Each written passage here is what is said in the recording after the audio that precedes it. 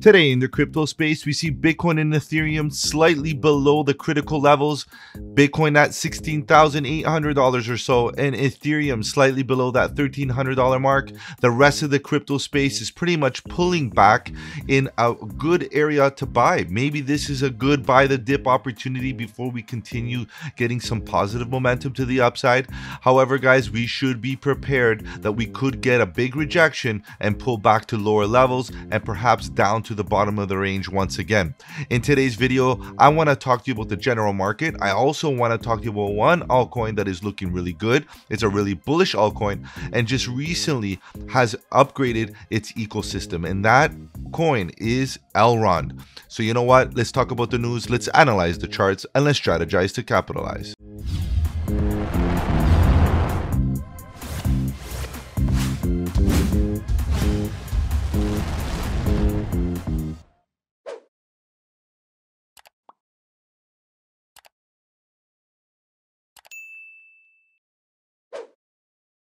Welcome to the channel. My name is Mike, and let's get right into it, guys. Welcome.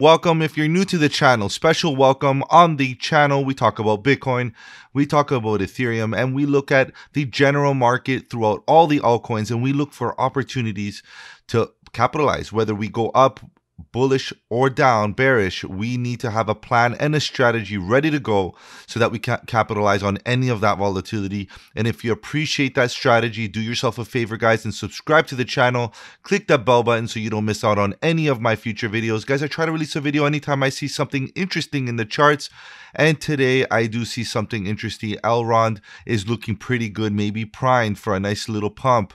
Especially such a bullish project, it deserves our attention at the bottom of the range where we could be accumulating. But before we get into Elrond and the charts and so on, let's look at the general market. Bitcoin right now did pull back, fell below that critical line of support that we were talking about yesterday, and currently struggling again, once again, perhaps looking for some support. And that's what we need in the immediate short term regarding Bitcoin. We need to see Bitcoin get some strength back into the market. Yes, we could be getting interest rates increases and so on and so forth, economy news. However, at the end of the day, we need to see Bitcoin hold steady at these levels. If we fall below and we start cascading down to the downside, we could create lower lows. And of course, guys, the advice is be prepared. Be prepared regardless. Be prepared for bullish. Be prepared for bearish. We need to have that plan ready to go, guys. And that's what we do here on the channel. If you appreciate that, slap the like button, because you know, as a new channel, any engagement is greatly appreciated. I'm trying to get this channel going. And of course, a slap of that like button will definitely help.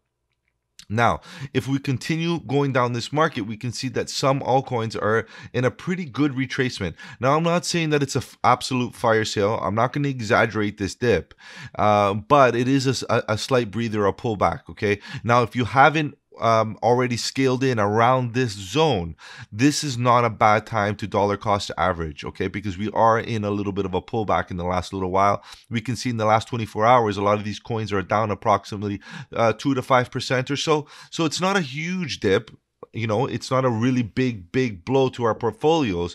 However, maybe it's something to kind of consider, maybe scaling in if you already haven't, around this critical area that we are, around the 17 to maybe $16,000 level. If you haven't really got into the market within that range, it's a good level to start DCAing just a little bit of your portfolio or your capital if you have any on the sidelines. Okay, so just think about that. Obviously, this is not financial advice. However, guys, I do share a lot of what I'm doing with my portfolio on a daily basis.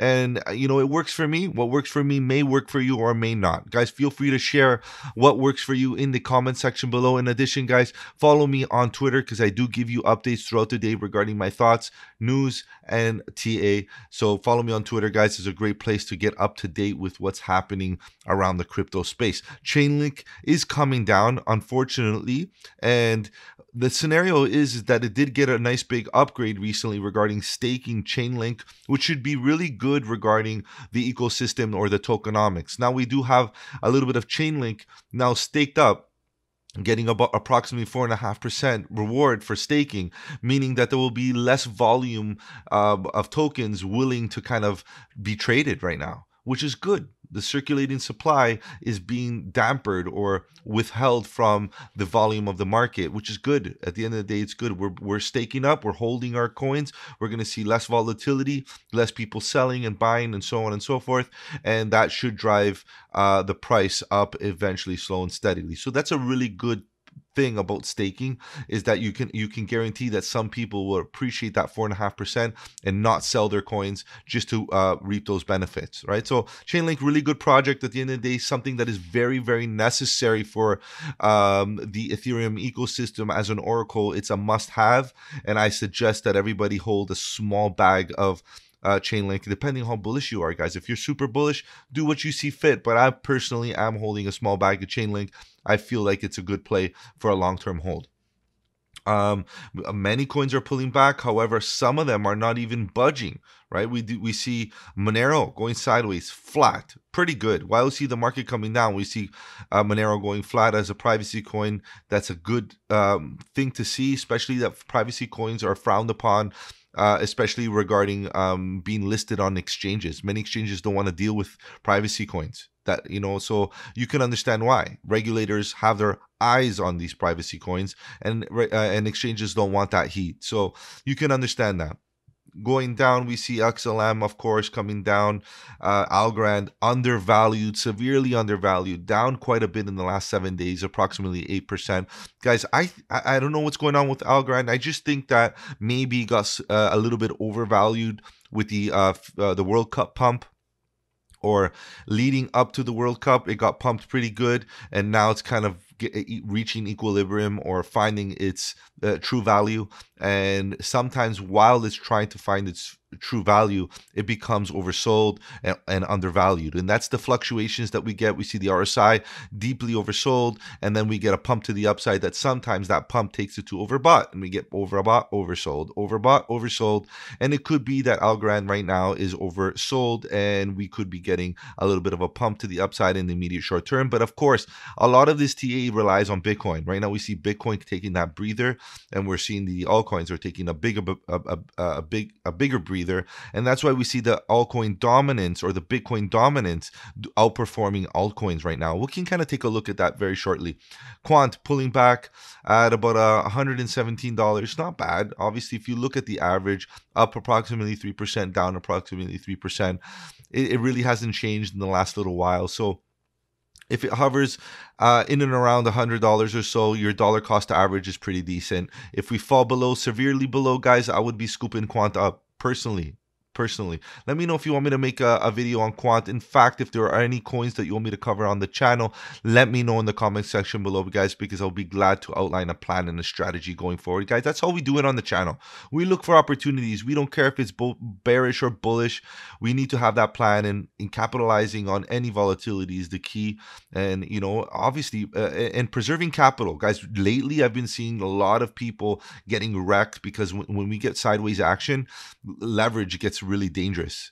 You get wicked out, stopped out, all kinds of FOMO or even emotions get involved. You get bored and you start getting sloppy with your trading techniques.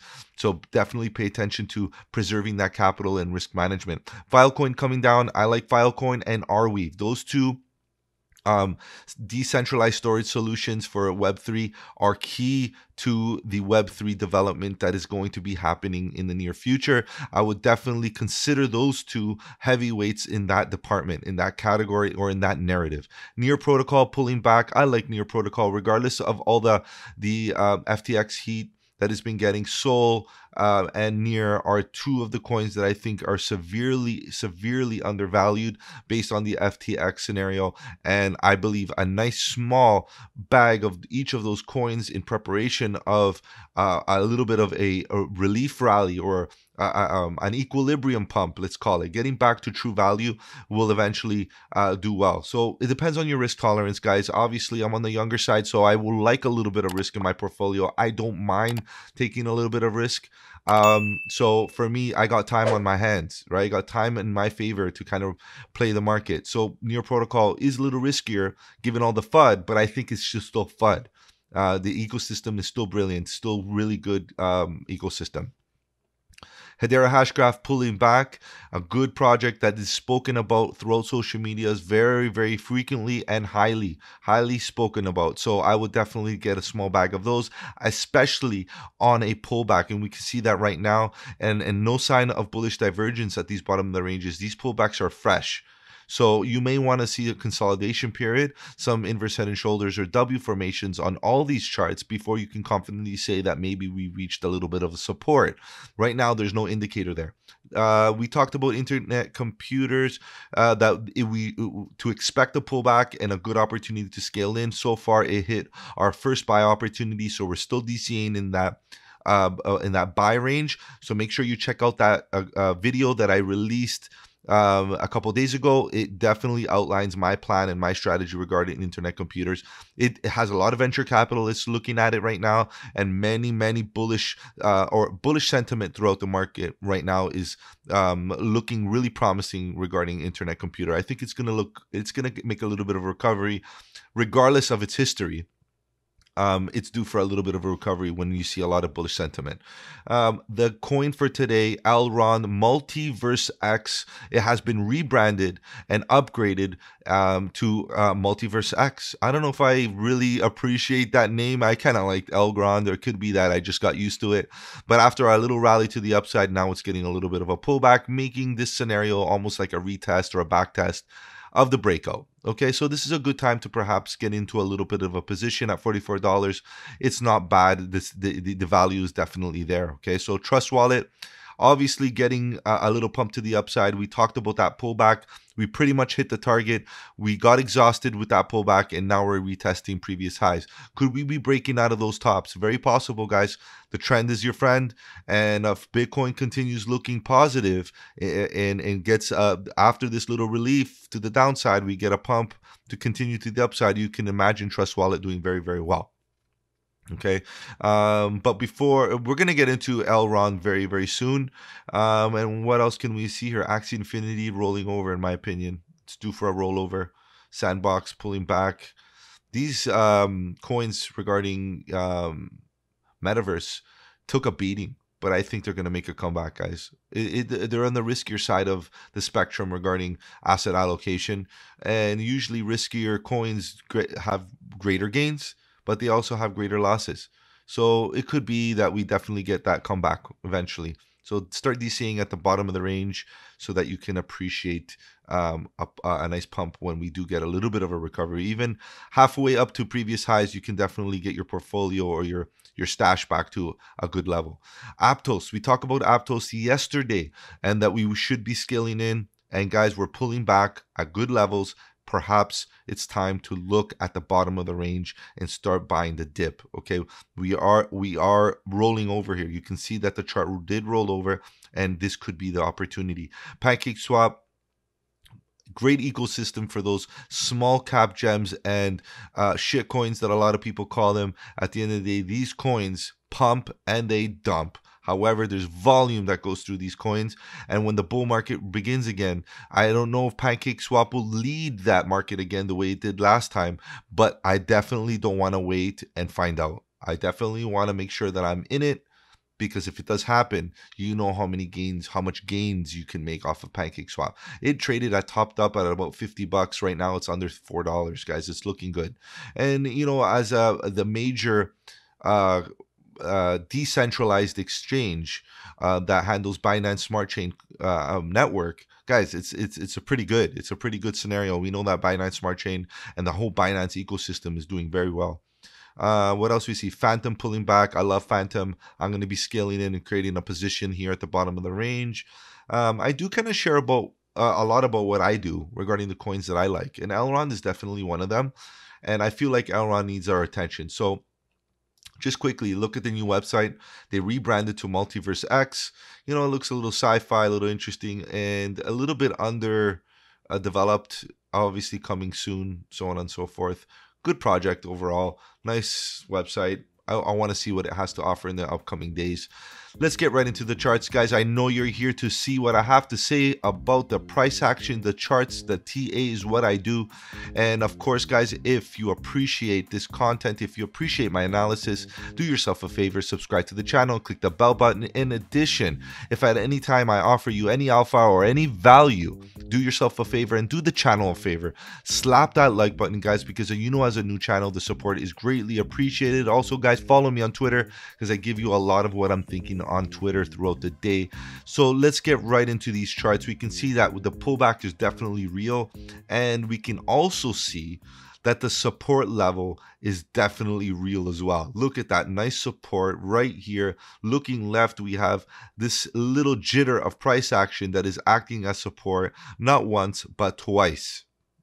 And we put in this orange line because we wanted to pay attention to this, that if we came back to this level, that we would DCA. And that was the plan. And you know what? I am going to stick by the plan, because at $60, I bet you many people were thinking, oh, I missed out. We're going to continue rallying. Elrond is bullish. We're going to go. This is a double bottom. We're going. And guess what? We're still in a double bottom. We just created a lower low. Now the question is there bullish divergence? Let's check this out. This low, and we're on the daily. We're on a bigger time, a slightly bigger time frame here, so no big deal.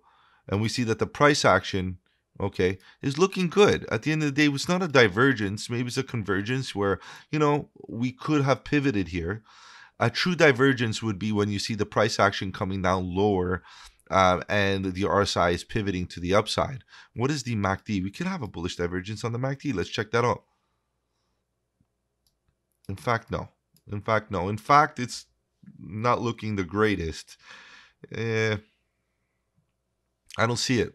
Okay, guys, so it looks like maybe there's a little bit more sideways action in store for Elrond on the higher time frames. No real confirmation personally. I don't feel that confident. However, if we just consider this area right here, let's get into lower time frames. That is the 4-hour time frame that we're on right now. We can see that this looks like a great inverse head and shoulders scenario, right? And eventually, as we continue rounding off here, creating this big head and shoulders formation, we can definitely create some sort of cup and maybe a handle once we get rejected, maybe at a golden pocket 618 retracement to the upside, which is very possible. The only thing that is causing me to believe that we may come down is the fact that we're getting a strong rejection on the 200 EMA. This is obviously on the 4-hour chart, and the fact that the RSI got reset. Okay, so we got all the way high to overbought. Now we're coming back down, and hopefully maybe we come right back up and try to blast through this 200 EMA. Guys, my opinion is at this moment is it looks range bound. It doesn't look like we're getting strength. No volume. Look at that, guys. Even the little volume that we did get, we got rejected quickly off that 200 EMA.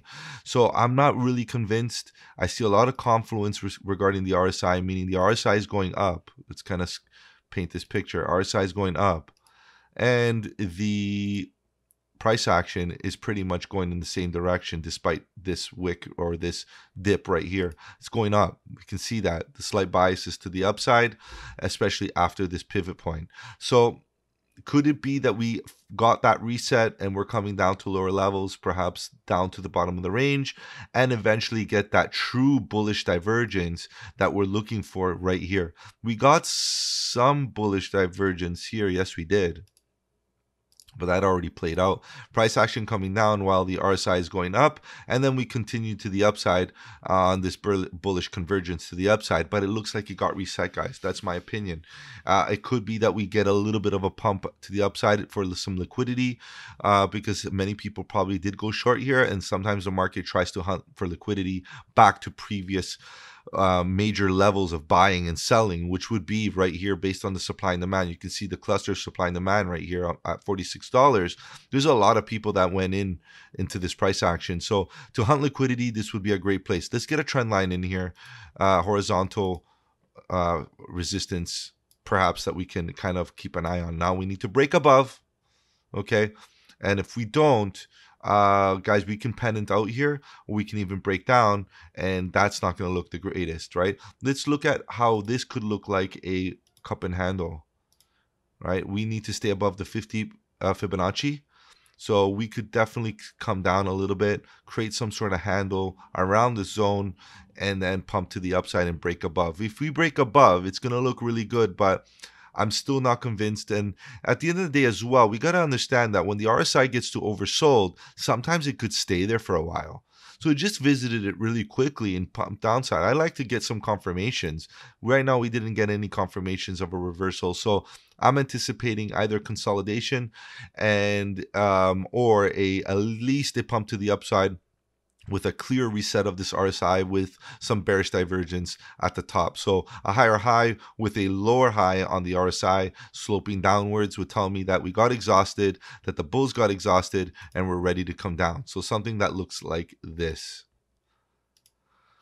that would allow us to grab that liquidity at these levels and then slowly and then quickly dump to the downside, creating that bearish divergence, and then have the RSI revisit the bottom of the range once again, and perhaps again reaccumulate around these zones. Reaccumulation, we could be in a fat accumulation period in crypto in general. So maybe something like this: rejection, come back down, maybe back up, maybe get some liquidity, come back down, stay above the 50 Fibonacci is very possible, get this handle, come back up, and then maybe break up to the upside. That's very possible. Something like that. And if not, guys, it's very possible that we do come down to these lower levels. So what would I do trade-wise? I know this is all hypothetical. Trade-wise, if I were to get into any position, I would be comfortable at a position where I would have a good risk to reward ratio, and that would be back at the bottom of the range, and especially looking at the $41 level as a key area of a golden pocket retracement level. That would be a key area of starting my buying. Right around here. Okay, that's where I would start my buying, and I would start to go long, considering long, right around here. Setting a tight stop loss right below the bottom of the range. That's a 3% stop loss with the potential to take profits again right here at the cup and handle breakout point, and then take more profits. Okay, if we do break higher again at the point of control here at about 50 cents, you can see that there's a huge cluster supply and demand that will act as resistance, and previous price action starts to get really heavy here around the zone. So if we can break above the $45 mark, I would definitely take some more profits. And you can see, look at that huge cluster supply and demand begins here. So this is very risky. In fact, yeah, the $45 is where I would take profits, and if we get a strong bounce, yeah, maybe we can break above all this. Yeah, that's what we gotta look. If we break above, I'm considering getting to about $50 or so. That's what I would look, take profits here. That would be my next take profit scenario. So let's kind of get this going. Let's kind of zoom here. Get that here, duplicate this for one setup, get this down about here, point of control value area low, value area high, point of control here. Yeah, this is good. Start to accumulate right around the zone in between $41, $42 and $40 or so. Tight stop loss below just in case, and that would be a good long. Now, where we are right now, it could be that we consolidate right around the zone. The RSI looks like it's starting to become exhausted. If we go a little higher, guys, look, we're really close to this invalidation or take profit. So the risk of getting in right now, in my opinion, and risking to make 7%, okay, set a really tight stop loss, but where? It's not clear. The invalidation is not clear. Look at all these wicks in this price action. This is why it's the risk is not good, risk to reward ratio wise, right? If we went long right here where we are, like where would you put the stop loss? You know what I mean? Like, guys, it's not good. I'm not even gonna attend that. Now going short, if you were to go short, it's a little better because you can put a stop loss right above here, this line at $45. But still, we're like, if you, let's see ratio wise, getting in right here. Set a stop loss here. Look at that. Is it really worth it? And that we come back here. Yeah, it's a 2 to 2.5, 2.3 to 1 ratio. risking 4% to make 10%. It's not bad, but guys, a better scenario would be to go in a spot position right now is totally fine. Whether it goes up or goes down, your position will be held and you can dollar cost average when we come down to bring your average position down. However, you're going to get into any leverage positions, guys. Wait until you get into a good risk to reward ratio opportunity. And I say that around this zone would be good. And if you can get your average anywhere within this area of this box on both these setups, guys, the risk to reward ratio is very healthy. Okay, guys, looking good. Now, if we get into lower time frames, can we see something interesting? Nothing really, guys. It's really volatile. Low time frames on the 1 hour, the daily we talked about. Guys, that's all I have for you today. Thank you for stopping by. If you haven't subscribed to the channel, click the bell button so you don't miss out on any of my future videos. Guys, in addition, if you have any coins that you want me to cover on the channel, let me know in the comment section below. Follow me on Twitter, guys. I'm on there on a daily basis, telling you what I think regarding news and price action. And of course, slap that like button, guys. If I gave you any value, just slap it, because any support is greatly appreciated. Take care, guys. Have a good one. And don't forget, buy the dip.